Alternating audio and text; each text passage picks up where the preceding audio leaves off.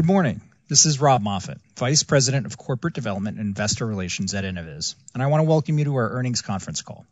Joining us today are Omer Kalef, Chief Executive Officer, and Eldar Cegla, Chief Financial Officer. Following their opening remarks, we will open the call to your questions. I would like to remind everyone that this call is being recorded and will be available on the Investor Relations section of our website at ir.innoviz.tech. Before we begin, I would like to remind you that our discussion today will include forward-looking statements that are subject to risks and uncertainties relating to future events and the future financial performance of Innoviz. Actual results could differ materially from those anticipated in the forward-looking statements. Forward-looking statements made today speak only to our expectations as of today, and we undertake no obligation to publicly update or revise them. For discussion of some important risk factors that could cause actual results to differ materially from any forward-looking statements, please see the Risk Factors section of our Form 20-F filed with the SEC on March 9th, 2023. I will now turn the call over to Omer. Please go ahead.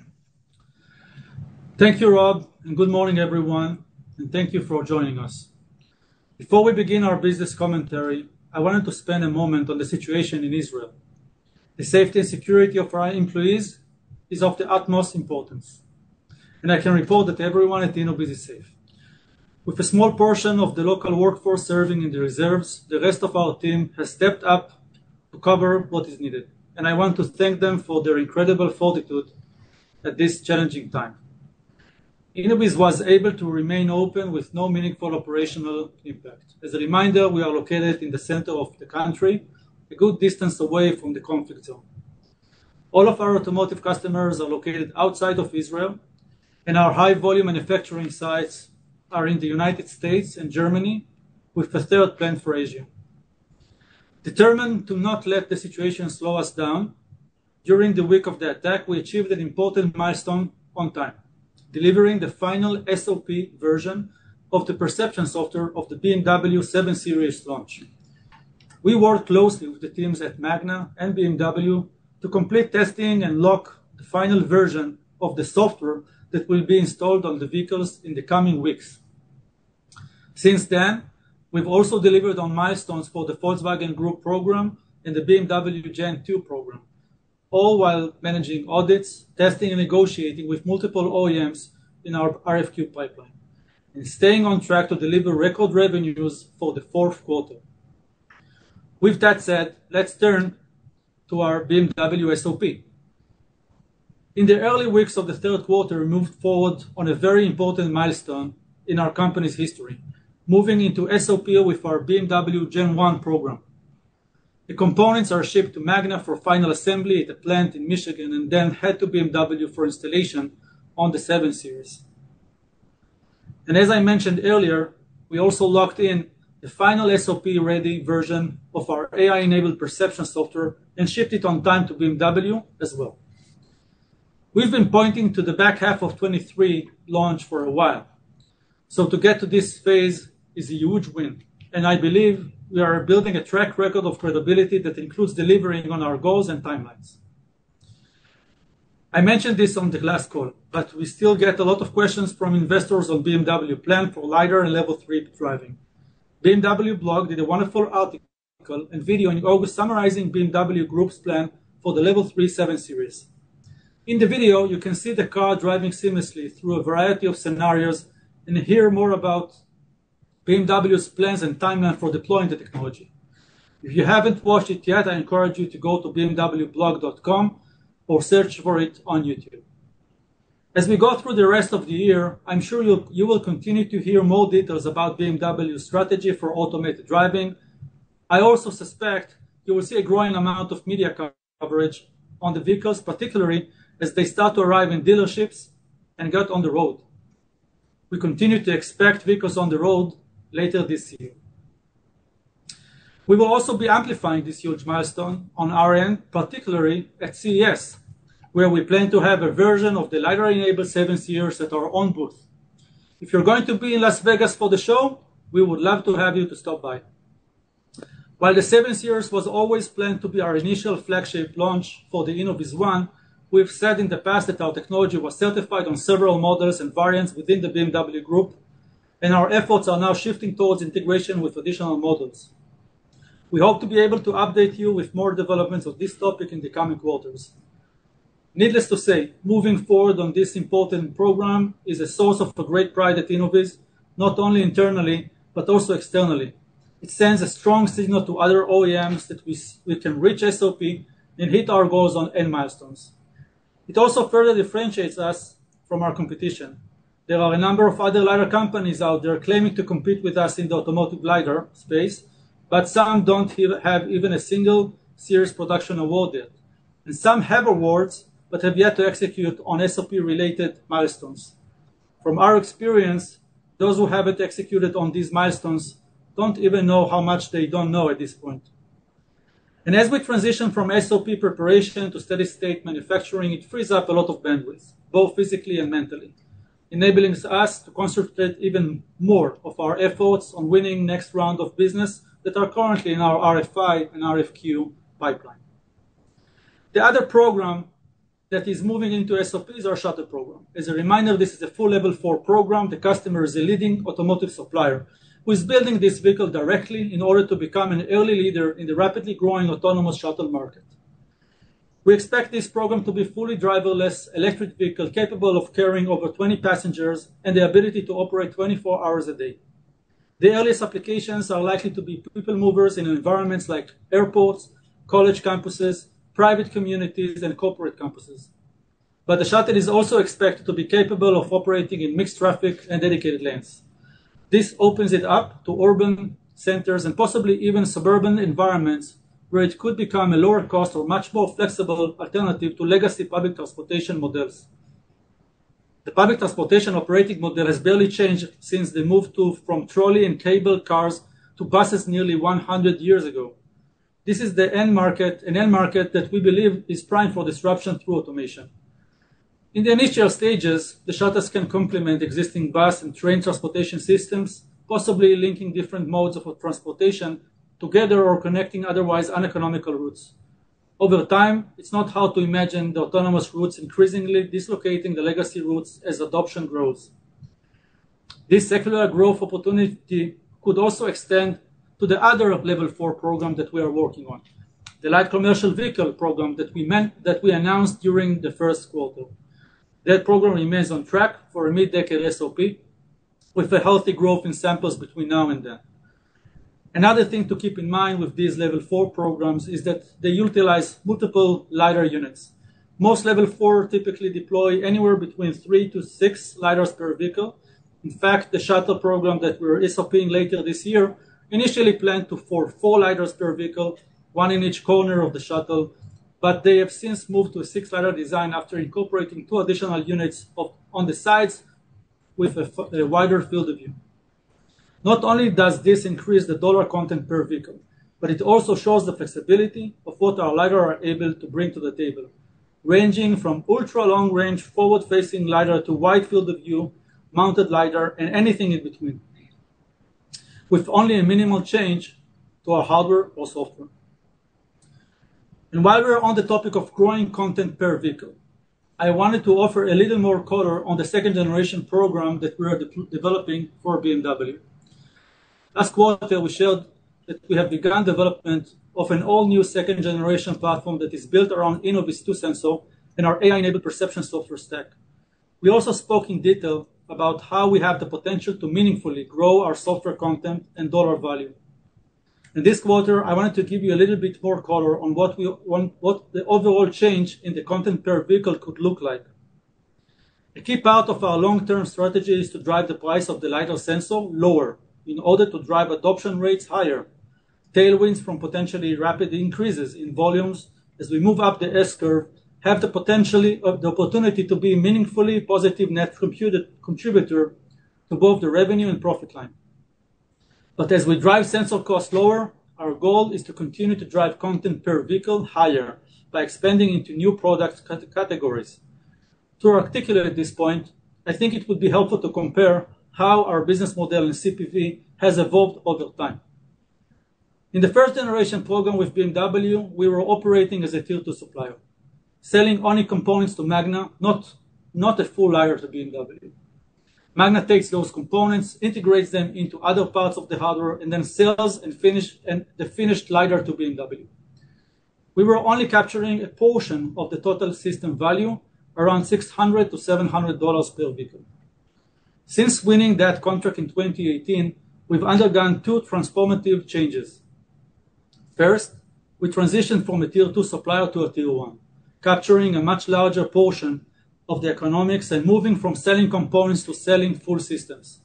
This move also increases the amount of non-recurring engineering or NREs revenues available to us. The second transition was moving from Innoviz 1 to Innoviz 2. Thanks to several technological and engineering breakthroughs, we moved from a design that was built on 4 lasers and 4 detectors to a design built on a single laser, single detector. This, along with the host of other changes, resulted in a bill of material, BOM, that was roughly 70% lower than Innoviz 1. This was a massive reduction in cost, and these changes were key catalysts for our Tier 1 design win with Volkswagen in 2022, and the big acceleration in commercial activity we have seen since then. Despite the 70% reduction in material costs, we were still able to grow the total content per vehicle into the $500 to $1,000 range, thanks to our pivot to being a Tier 1, which enabled us to capture the full system value. Looking forward, we believe we can use the Gen 2 system that we are developing as a potential template for future programs. Here, we would continue to leverage the 70% lower BOM of the Innoviz 2 to drive higher LiDAR adoption, while pairing it with a higher value and more robust version of our perception software and all new products like the Innoviz Core AI compute module and the minimum risk maneuver software. By providing more value and functionality to customers, we believe we can get CPV nicely over the $1,000 mark, while also increasing our mix of higher margin software revenue. We are very focused on making this template for future customers. Next, I want to give a quick update on Volkswagen. Overall, our program with VW continues to progress nicely, and the sensor suite for the initial program continues to evolve. We moved from the A sample to the B sample back in March, and we continue to test and fine-tune within the B sample stage, having released our new B2 sample during this quarter. Each new version unlocks incremental levels of performance, functionality, industrialization, and the newest version is based on our second generation custom ASIC. Last quarter, we shared with you that we have finished the tape out of the ASIC. The new chip has 2 key benefits. The first is that it unlocks a configuration that enables much more range, taking our maximum detection range, detection from 300 meters to 450. And the second is that it can support much higher resolution. The more powerful chip enables us to produce millions of more points. In fact, we were able to nearly double the total number of points that we can process per second. This can power higher density point cloud with even better resolution than before. Continuous improvement like this in both our sensor and software suite are aiding our conversations with OEMs. With Volkswagen specifically, we are in advanced conversations exploring the potential addition of multiple platforms that would be incremental to our initial series production award. We hope to have more to share on this in the coming quarters. But as I always say, video speaks better than words. I'm excited to share with you some of the early point cloud footage from the new ASIC. Last quarter, when I shared the update, we said that we hope to get close to high definition, camera-like levels of resolution with the added benefits of true 3D dimensional LiDAR-based map. As you can see in the video, we're essentially there. This is still an early version of the point cloud. We're confident that it will only continue to improve from here. We are working quickly to bring this new level of functionality into the hands of our customers and prospects. Customer interest has been strong, and Innoviz 2 shipments were 102% up, quarter over quarter in the third quarter. Keep in mind, the benefits aren't just in the sensor side. The dramatically higher range and resolution translates into more points of data. That data fuels our AI tools, including the neural networks that are a critical part of our software development. Faster neural network training translates into better perception software, and better perception software unlock new features like enabling vehicles to travel at higher speed or operate in more complex environments. Continuous environment improvements like this in both our sensor and software suite are a big part of why we are seeing so much commercial momentum, including in our RFI and RFQ pipeline. As a reminder, we had a record number of programs move from the RFI to the RFQ process in the first quarter of 23. And now over half of the 10 to 15 programs in the pipeline are in the RFQ stage. There are big differences between the RFI, request for information, and an RFQ, request for quotation. An RFI is a much less structured process, and we've seen some programs remain in the RFI stage for over 2 years, whereas others have transitioned to the RFQ in less than 6 months. At the RFI stage, OEMs may just be testing systems, performing R&D activities, collecting data. Typically, the programs are working towards a production launch, but they don't move into the RFQ stage until a clear decision to go forward with the program has been made. At that point, the OEM has typically fully decided that the vehicle is going to series production, committed to a timeline for production, and has decided the vehicle will include the LiDAR. The OEM dedicates costly resources to the program, including entire engineering, supply chain, finance, and product management teams. This represents a meaningful investment from the OEM, and it's much more tangible signal of a commitment to the program. The step up in the RFQs that we've seen in 23 appears to be a strong signal that the LiDAR industry is maturing, and the level 3 autonomy megatrend is beginning. We believe it is solid evidence that OEMs are increasingly in a race to deploy the technology. Failure to stay ahead of the curve, particularly for luxury brands, runs the risk of potentially competitive irrelevancy and resulting market share losses and could do long-term damage to a brand. It also runs the risk of missing an important source of profit and the transition to recurring revenues for OEMs. Missing the opportunity to deploy must-have consumer tech like level 3 autonomy may not only result in lost volumes and market share, but it could also translate into lost profit dollars on advanced features. Many of the OEMs that we talk to are looking for opportunities to grow the recurrent revenue streams, with vehicles lasting increasingly longer, and with EVs potentially driving that trend even further. It seems that the OEMs are hungry for opportunities to complement their one-time sale with recurrent revenues. The industry has had some success with products like telematics and connectivity, but in my opinion, the single best opportunity for recurrent revenues lies in monthly subscription for autonomous driving packages and the ongoing over-the-air software that will underpin them in the future of software-defined vehicles. I believe this has been part of the driving force behind multiple OEMs pivoting from RFIs to RFQs more or less at the same time. I think there is a growing fear of missing this opportunity, this potentially massive megatrend. Basically, it's corporate FOMO. In fact, if you look at our RFQs, the majority of the programs are with a top 10 global OEM. This is a lot of shots on goal. We don't need to win them all. We already have BMW and Volkswagen Group as customers, and they collectively represent 15% of global automotive production. We believe that if you can secure just one or two major OEMs as customer, and we will have a substantial lead in what we expect will be a winner-takes-most market. These programs converted to RFQ at different points and are moving along different timelines. All of the programs have moved on to various phases of audits of the technology, focusing on quality, software, supply chain, and more. The first phase typically revolves around the product itself, focusing on the sensor and software suite. There can often be a point in the middle where 2 or at most 3 players are shortlisted, and the focus moves away from the technology and more towards the manufacturing strategy and operations.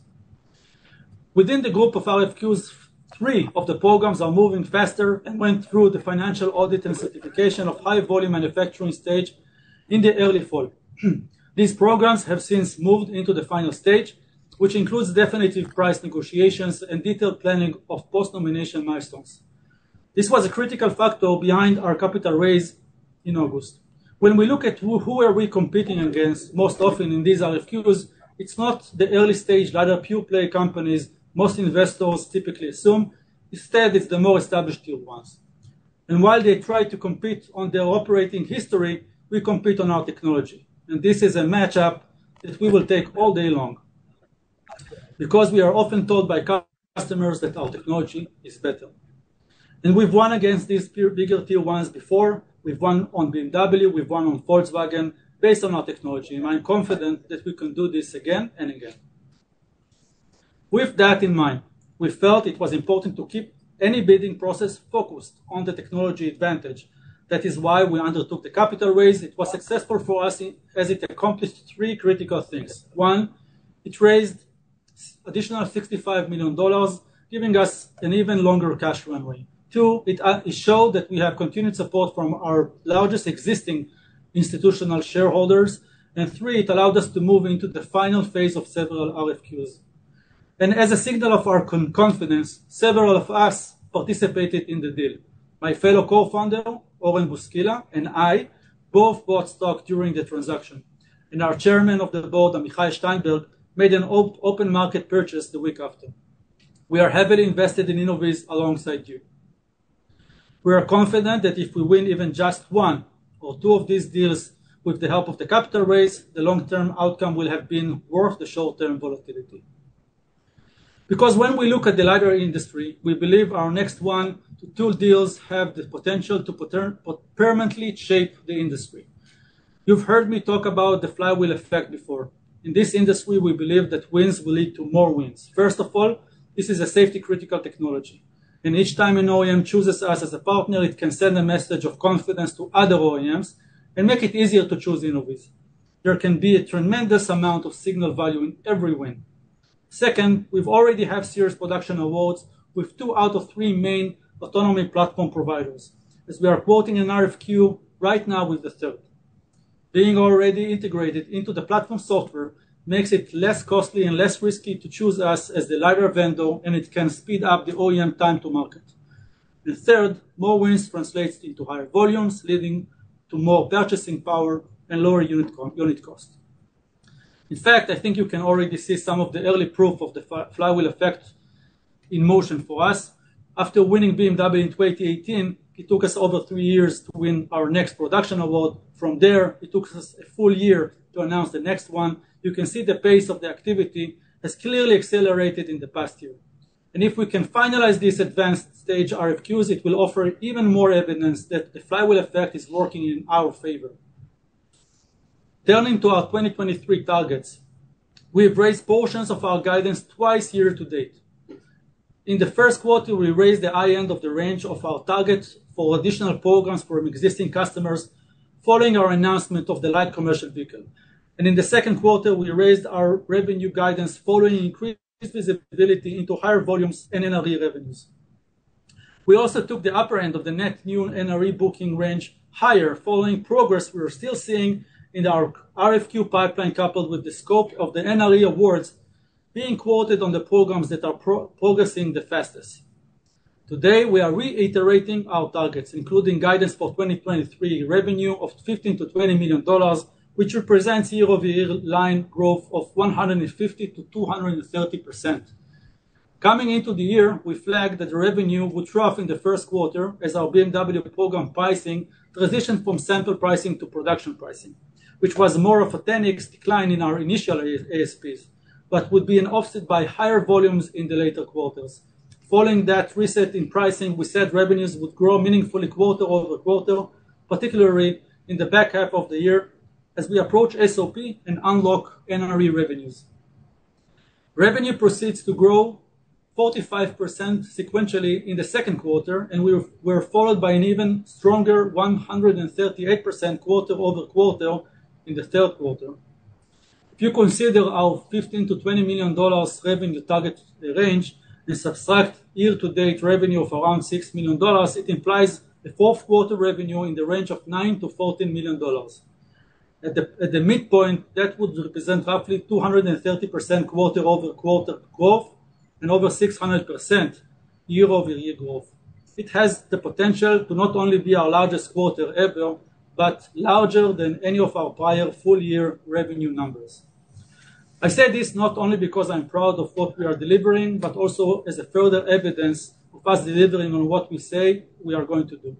We said that Q1 was the trough. We delivered 2 quarter of strong sequential growth, and we are now in the process of potentially delivering our largest quarterly revenue number ever. And with that, I will turn the call over to Eldar. Thank you, Omer. Good morning, everyone.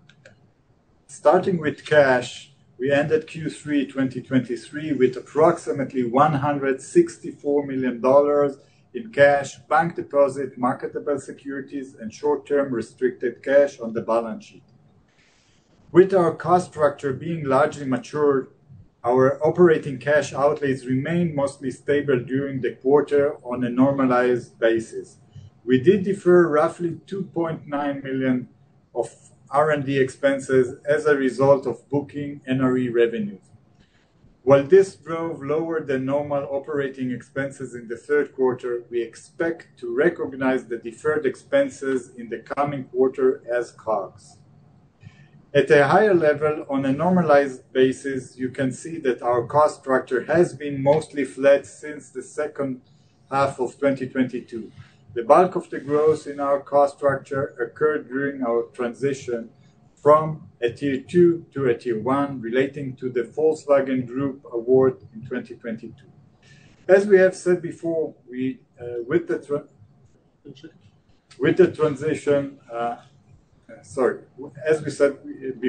transition to a Tier 1 mostly behind us, we do not expect material increase in our cost structure. One of the factors behind this flexibility is our transition to SOP with the Innoviz 1. As this program transitioned from development stages to high volume manufacturing, it freed up headcount to work on It freed up headcount to work on either the RFQ pipeline or the Innoviz 2 SOP. This gives us meaningful flexibility going forward without the need to significant growth in our fixed costs. Moving to the income statement, revenue in Q3 2023 came in at $3.5 million compared to Q2 2023 revenues of $1.5 million, delivering a 138% quarter-over-quarter increase. On a year-over-year basis, it compares to Q3 2022 revenues, which were impacted by our headquarters move of $0.9 million, delivering growth of nearly 300% year-over-year. On the cost side, operating expenses for Q3 2023 were $27.8 million, a decrease from $31.3 million in Q3 2022. As I mentioned earlier, Q3 2023 operating expenses saw $2.9 million of R&D expenses deferred into future quarters and will be recognized as COGS to match costs with future NRE revenues. This quarter's operating expenses included $5 million of share-based compensation compared to $4.9 million in Q3 2022. Research and development expenses for Q3 2023 were $20.7 million, a decrease from $24.2 million in Q3 2022. The quarter's R&D expenses included $3.1 million attributable to share-based compensation compared to $3.2 million in Q2 2022.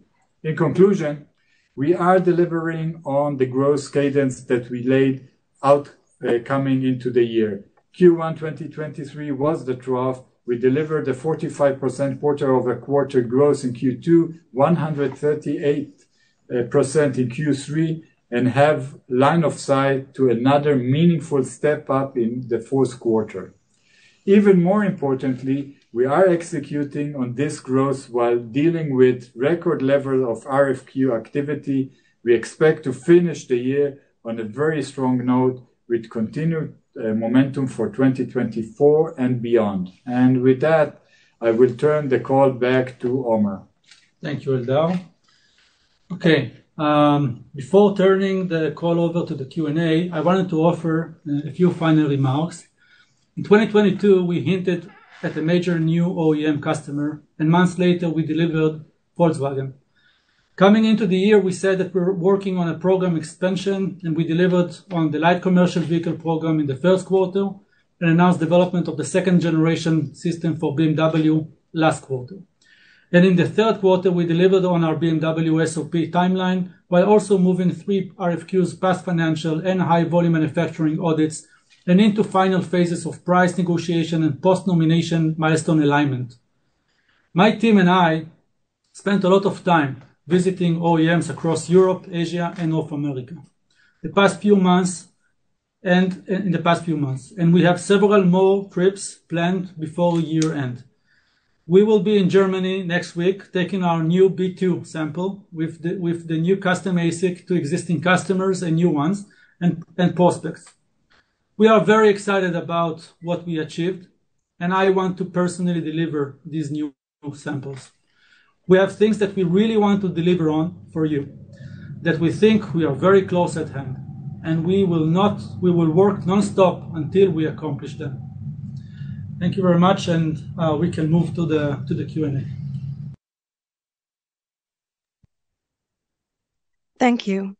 In order to ask a question, please raise your hand using your mobile or desktop application and wait for your name to be announced. Once again, please raise your hand using your mobile or desktop application and wait for your name to be announced.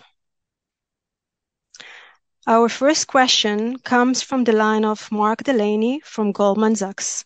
Please go ahead. Yes, good morning and good afternoon.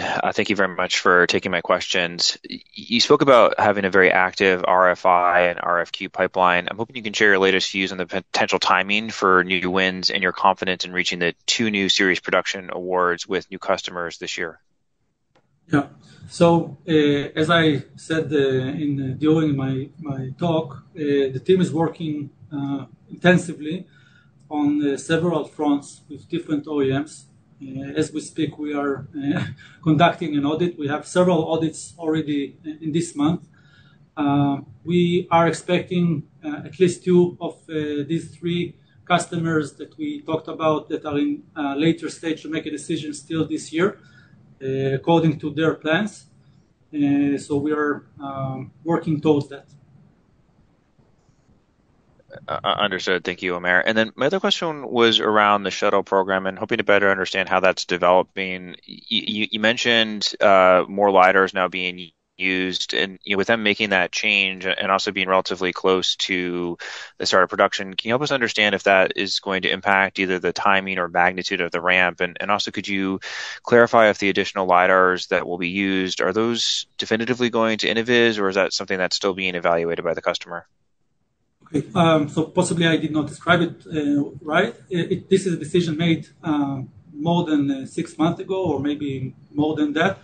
We were just reflecting the fact that every level 4 program uses more than 1 LiDAR, and that was an example of a program that initially started with 4, but later became 6, but some time ago. So that not it's obviously it's an Innoviz LiDAR, not anyone else, and it's not affecting the timeline. Understood. I'll pass it along. Thank you.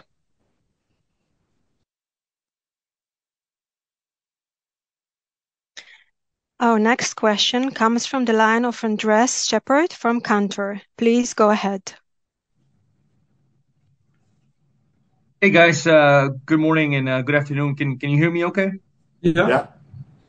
Wonderful, thank you. And congrats on the quarter and all of the developments, and congrats on the SOP being finally here. Wanted to maybe just ask, how should we be thinking about that BMW contract continuing to ramp up as we head into next year? You provided revenue guidance for Q4, which is very helpful. Just kind of curious if maybe you can give us a little bit more color as to how and what we should expect into 2024. Thank you. Yeah, I'll start and probably let Eldar take the lead later. BMW is currently launching with the i7. The initial volume would start in a moderate manner. We do expect another model to be launching next year. That's the plan right now. In terms of guidance, I'm not sure that we are providing such right now. We definitely will provide guidance going forward, but we are hopeful based on the pipeline that we see that we will have a growing revenue cadence going forward as well. Got it. Okay, that's helpful. And maybe can you give us a sense on around gross margins? There was a pretty significant improvement in this quarter, as evidenced by the BMW contract ramping up. Any sense on kind of how we should continue to think about gross margins for next quarter and again into next year? I know you're not providing guidance, but would you expect those to continue to gradually improve quarter over quarter, or what's the best way to think about that? Thank you. So obviously, as we get to production volumes and as the products mature, we are expecting that the gross margin, due to these factors on the production and the sales of LiDARs, will improve. This is one factor that comes into play. And the second factor, which is also very important and dominant, is the NRE recognition. As we gain more and more NRE and are able to recognize more and more NRE, and this will be an important factor both for this year and next year, we will see that a positive impact on our gross margins. Got it. Very helpful, Eldar. Thank you. And just maybe if I could squeeze in one last one. With the $164 million now in cash and equivalents, just remind me, what is the expected run rate with that cash on hand? So as you said, we have a strong balance sheet. We just in August we raised additional funding to have this strong balance sheet. In addition, this balance sheet, if you take it linearly, brings us well into 2025.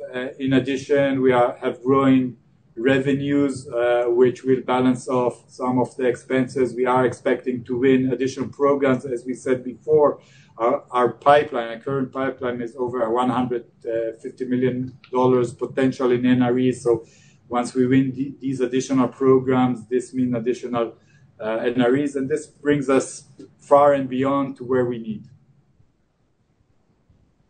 Thanks again, guys, and congrats on the quarter. I'll pass it on.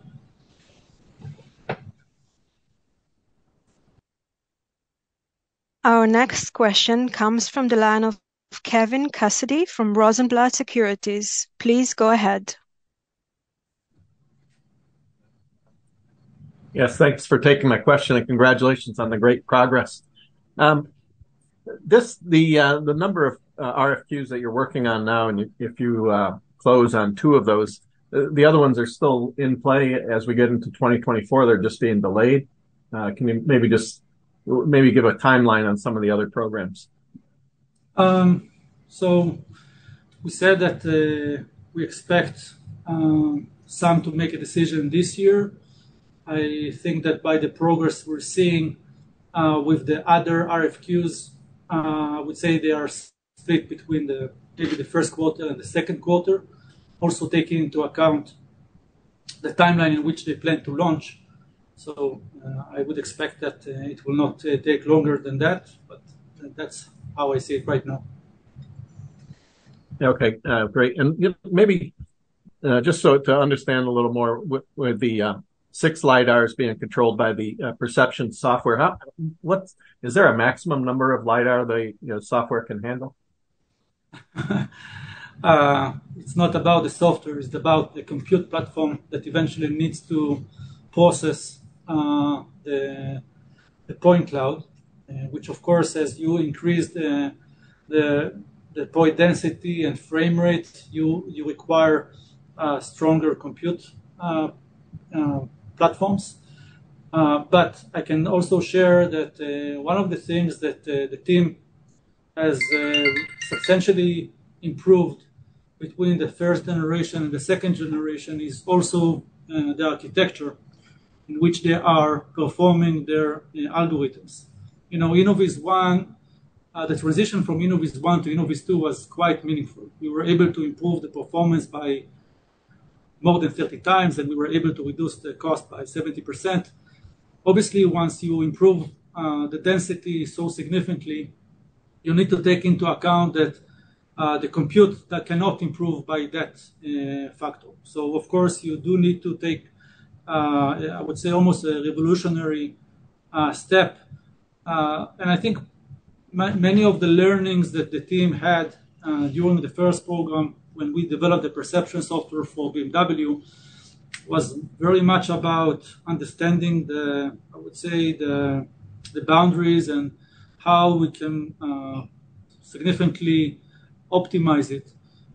So we are, eventually the number of platforms that are used by our customers are not many. There are primarily 2 or 3 main platforms that everyone is using.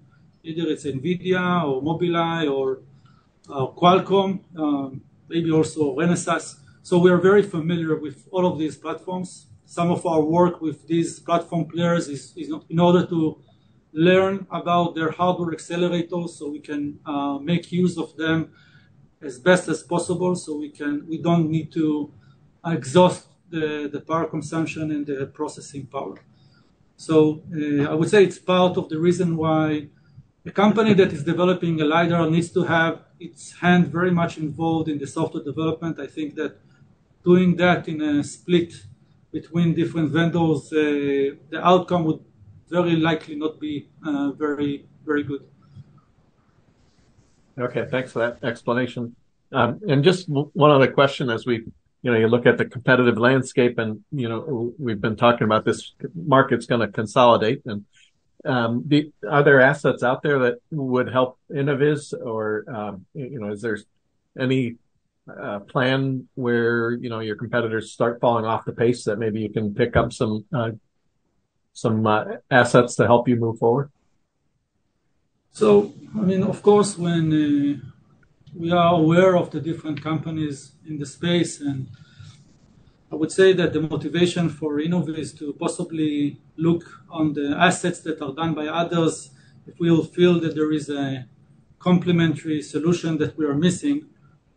So far, since our focus is primarily automotive and winning those RFQs, I don't see a gap in our offering. But we continue to look on the different counterparts, but so far I don't see a good fit. Okay, thanks. Congratulations again. Thank you. Thank you. Our next question comes from the line of Kevin Garrigan from West Park Capital. Please go ahead. Yeah, hey, Omer and Elder. Thanks for taking my questions. Let me echo my congrats on the progress. Going back to Mark's question regarding hitting your targets this year, and you know you're in the final stages of these RFQs and just kind of waiting at this point in time. Just kind of wondering, if these decisions don't get made in the next few months, what would be a potential cause for a delay? Would EV programs not working out for some companies cause a delay at all, or something that you might have seen with Volvo where the software doesn't develop? Oh no, it's maybe to explain what are the complexities related to an RFQ and what might cause a delay. You need to understand that once you get the nomination, eventually you need to start execute on a plan that was aligned between both sides. This means that the plan needs to consider everything that needs to happen from nomination to SOP. So you can imagine that the amount of details that need to be decided and aligned between the two sides is quite meaningful.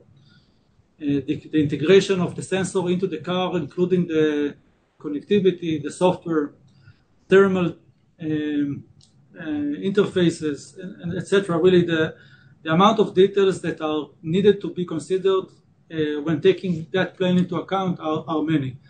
And it is important to align on everything because once the car maker is choosing a supplier, they basically cannot change anything in the plan. Otherwise, it drives change requests that are quite expensive usually to the OEM. So the RFQ process, while they are auditing the supplier, part of the process is also to get to a clear alignment between both sides and all of the details. And that takes sometimes a lot of time because it also requires some things are become more clear to the OEM on things that he needs to do and take into account. And sometimes he's not aware of it. And sometimes it takes for them a more holistic view and talk with other parts of the vehicle car teams. But generally, even if a decision is pushed, it's mostly technical. And even if it's not done in one quarter, then maybe it's done in the second quarter. It doesn't necessarily, and by the way, they usually when they change the RFQ timing, they don't change the SOP time. So it adds pressure to all sides. I wouldn't consider a push of an RFQ decision as a meaningful element in the industry, I would say. Okay, got it. That makes sense. And then I know you have a strong relationship with the ADAS compute platform companies, Qualcomm, Mobileye, NVIDIA. How have these partnerships been beneficial, if at all, in helping with potentially capturing some of your shots on goal? So every program that we're competing on, we are trying to understand which platform they target to use. Sometimes they already know, sometimes they are still assessing. These are important details because on the RFQ process, as I said, a big part of the RFQ is aligning on the tasks and the costs that are involved also related to those tasks. When we show that we are already doing some of those tasks, on one side we lower the risk related to potentially integration risks, and we shorten obviously the timeline. But in some cases, we can also share costs of these activities with the OEM and overall providing them a better NRE offering. So right now, we are already working with 2 out of those 3 that you mentioned. And with some of the OEMs that we are competing, these are the planned platforms. This also, by the way, this is also the motivation of the platform player. Talking with the head of one of them was clear. He made it very clear to me that their motivation is similar. One of the things that a platform player is providing is it's called HIL, hardware in the loop, which means that it's a full hardware emulation of the entire platform. It's a very costly setup and takes time and money. And their motivation of using the same sensor on different platforms is high. So I think it's mutually beneficial for us and the platform player that other OEMs would use the same sensor. We said also that we're currently working with the third towards an RFQ decision, and I believe we have a good chance in getting it.